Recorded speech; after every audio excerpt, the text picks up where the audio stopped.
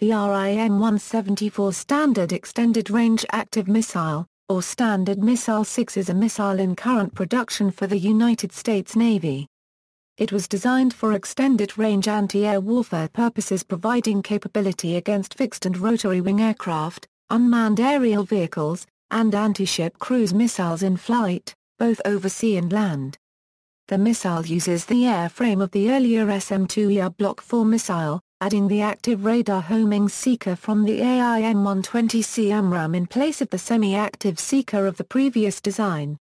This will improve the capability of the standard missile against highly agile targets, and targets beyond the effective range of the launching vessel's target illumination radars. Initial operating capability was planned for 2013 and has been successfully achieved on November 27, 2013. The SM-6 is not meant to replace the SM-2 series of missiles, alongside which it will serve, but does give extended range and increased firepower. Description: the standard ER-AAW is a two-stage missile with a booster stage and a second stage. It is similar in appearance to the RIM-156A standard missile. The radar seeker is an enlarged version adapted from the AIM-120C AMRAAM seeker. The missile may be employed in a number of modes: inertial guided to target with terminal acquisition using active radar seeker, semi-active radar homing all the way, or an over-the-horizon shot with cooperative engagement capability. The missile is also capable of terminal ballistic missile defense as a supplement to the Standard Missile 3. Unlike other missiles of the Standard family, the standard ERAM can be periodically tested and certified without removal from the VLSL. The SM-6 offers extended range over previous SM-2 series missiles, primarily being able to intercept very high altitude or sea-skimming anti-ship missiles. The missile is also slated to perform terminal phase ballistic missile defense. It can discriminate targets using its dual-mode seeker, with the semi-active seeker relying on a ship-based illuminator to highlight the target, and the active seeker having the missile itself send out an electromagnetic signal. The active seeker has the ability to detect a land-based cruise missile amid ground features, even from behind a mountain. The multi-mission SM-6 is engineered with the aerodynamics of an SM-2, the propulsion booster stack of the SM-3, and the front-end configuration of the AMRAAM. History: Raytheon entered a contract in 2004 to develop this missile for the United States Navy, after the cancellation of the Standard Missile 2 Extended Range Block IV. Development started in 2005, followed by testing in 2007.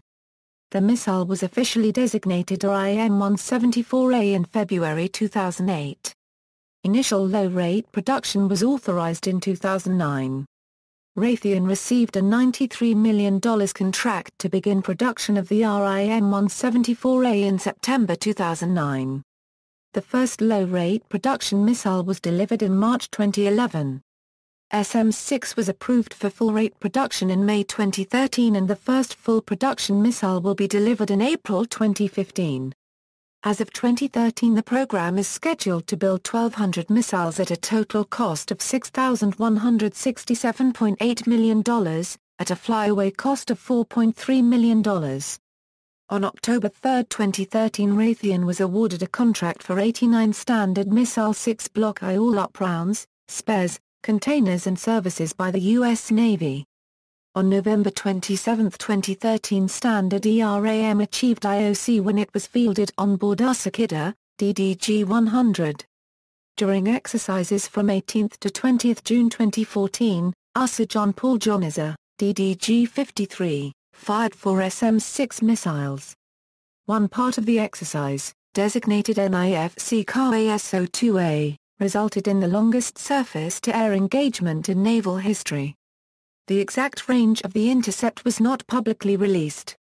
On August 14, 2014, an SM-6 was test-fired against a subsonic, low-altitude cruise missile target and successfully intercepted it over land. A key element of the test was to assess its ability to discern a slow-moving target among ground clutter. On October 24, 2014, Raytheon announced the 2 SM-6 missiles intercepted anti-ship and cruise missile targets during engage on remote scenarios.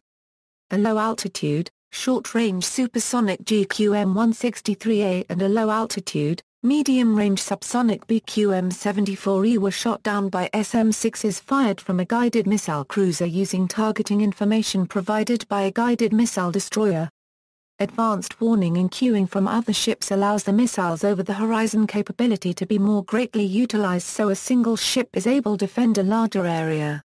See also, RIM-66 Standard Medium Range, RIM-67 Standard Extended Range, RIM-161 Standard Missile 3, References. External links, http, www.globalsecurity.org System 6 HTM, http, www.Designation Systems NETM 174 HTML